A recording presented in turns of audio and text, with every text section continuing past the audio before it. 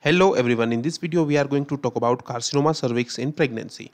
So the incidence of CA cervix is thought about 1 to 12 per 10,000 pregnancy.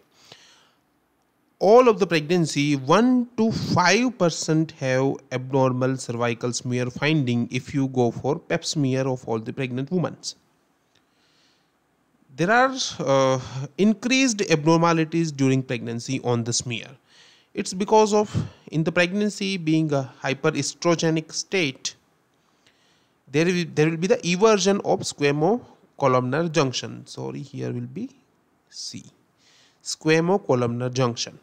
So those exposed columnar cell to the vaginal acid will change their self to squamous. So there will be squamous metaplasia. There is also decidualization of the cervical mucosa along with the uterine, along with the endometrium. Cervical infiltration by the leukocyte is there. Relative immunosuppression is there in the pregnancy, so HPV activity is increasing. Cervical screening. When you do a cervical screening program for the pregnant ladies, you will find that there is an increased false positive rate. So whenever you send this kind of pap smear to be examined by the cytologist, make him or her know that this sample is from a pregnant lady. So they will try to avoid as much as false positive rate. Now what happens if an abnormal smear you find? Okay, the next thing is always the colposcopy. Colposcopy is actually a very highly sensitive due to cervical changes of the pregnancy. What are the cervical changes?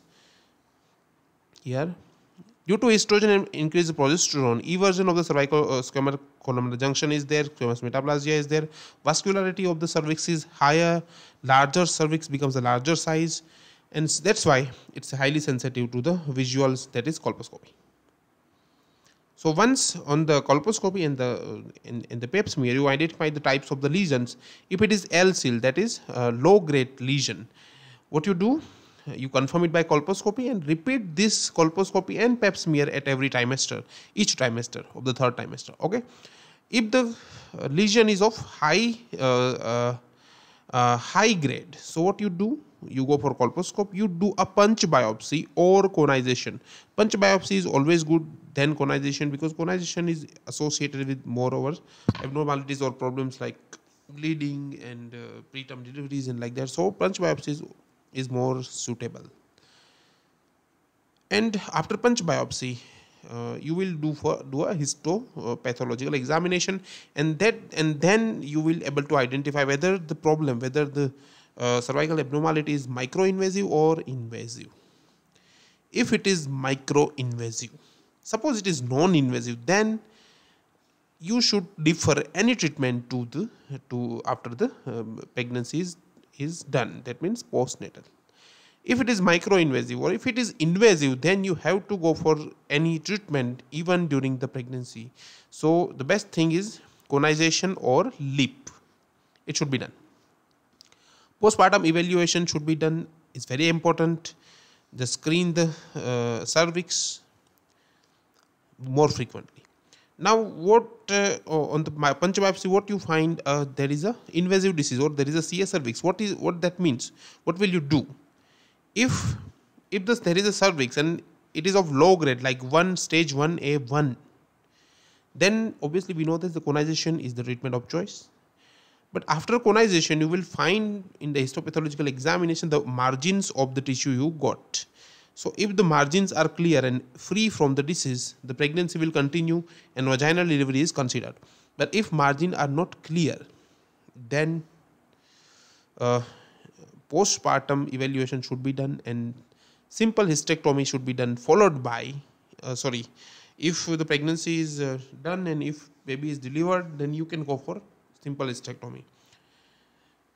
Okay, now the stages like 1B1 or 2A, 1B1 or 2A, you need to go for radical hysterectomy. So these are the higher stages, and in these stages you need to go for radical hysterectomy and lymph node sampling. With this low grade CS cervix, that is 1A1, the lymph node metastasis is rare. That's why we were not doing lymph node sampling and we were doing simple hysterectomy. But here In this stage, 1B1 and 2A, radical hysterectomy should be done along with lymph node sampling. That is a treatment of choice. Now the question is, where will you give this treatment? If the pregnancy is less than 20 weeks, yes, you can go for hysterectomy and block along with the fetus. But if it is not completed, if the 20 weeks are not completed, then more and more conscious is going on that you should continue the pregnancy, delivery at earliest possible at 30 to 34 weeks after fetal steroids. You consult with the oncologist and followed by the cesarean section. Okay. And then after cesarean section, not along with the cesarean section, you will go for radical hysterectomy. Chemotherapy or radiotherapy both are contraindicated in the pregnancy, but still in many books, some of the chemotherapeutic agents like vincristine, vinblastine, bleomycin have a very little effect on the fetus when they given in the second or third trimester, as we have discussed in previous video. So what you do? You try to avoid those. You try to avoid this radiotherapy and all other agents, because we have a clear-cut idea of that they are phytotoxics anyway.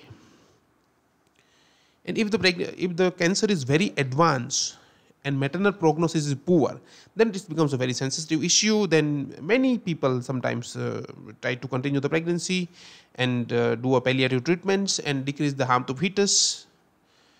So this is again becomes a very sensitive issue. So what we are going to talk about, that if the cancer stage is earlier, 1A1, you do colonization, you don't terminate the pregnancy. If the stage is 1B1 or 2A, you terminate the pregnancy if it is less than 20 weeks. If it is more than 20 weeks, you should wait for delivery, ideally after discussing with the oncologist and the patient herself. Then chemotherapy and radiotherapy should be avoided. Try to avoid those treatment. And if the cancer is in an advanced stage, you can stop literally the treatment after consulting with the patients. So this was all about CS cervix in pregnancy. Thank you, friends.